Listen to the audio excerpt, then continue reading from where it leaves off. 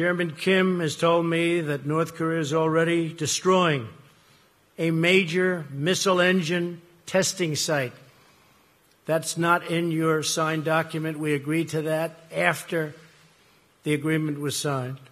That's a big thing. For the missiles that they were testing, the site is going to be destroyed very soon. Otto Warmbier is a very special person, and he will be for a long time in my life. His parents are good friends of mine. I think without Otto, this would not have happened. Something happened from that day. It was a terrible thing. It was brutal. But a lot of people started to focus on what was going on, including North Korea.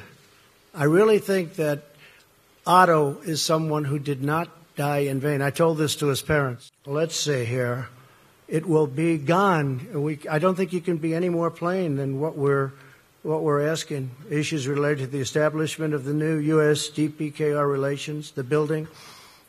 We talk about the guarantees, and we talk about unwavering commitment to the complete denuclearization of the Korean Peninsula. This is the document that we just signed. We'll be verifying. It'll be verified. How is that going to be achieved, Mr. President? Well, it's going to be achieved by having a lot of people there. And as we develop a certain trust, and we think we have done that, Secretary Pompeo has been really doing a fantastic job, his staff, everybody. As we do that, we're going to have a lot of people there, and we're going to be working with them on a lot of other things. But this is complete denuclearization.